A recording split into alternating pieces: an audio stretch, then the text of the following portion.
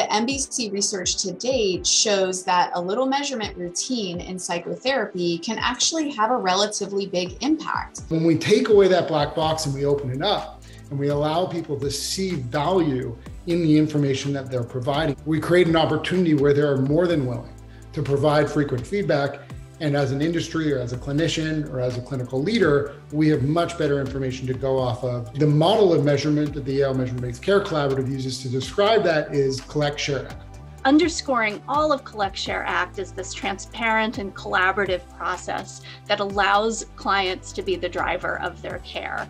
Isn't it so incredible that patients feel or clients feel like they have more empowerment when they're just receiving feedback and information? I love the way measurement-based care really operationalizes therapeutic alliance and makes everything clear. We all know what we're doing, we all know what we're working on, and we all know why. It's really the opportunity that we have in working with the client and the clinician to just get curious together.